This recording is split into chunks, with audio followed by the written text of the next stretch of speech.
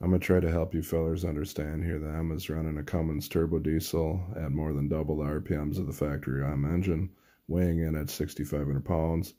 About 50 horse more than the 806. She's running high range 4th gear T, giving her hell 18.438s, full of fluid, weighing in at 13,000 pounds, with a factory top speed of about 19.5 miles an hour.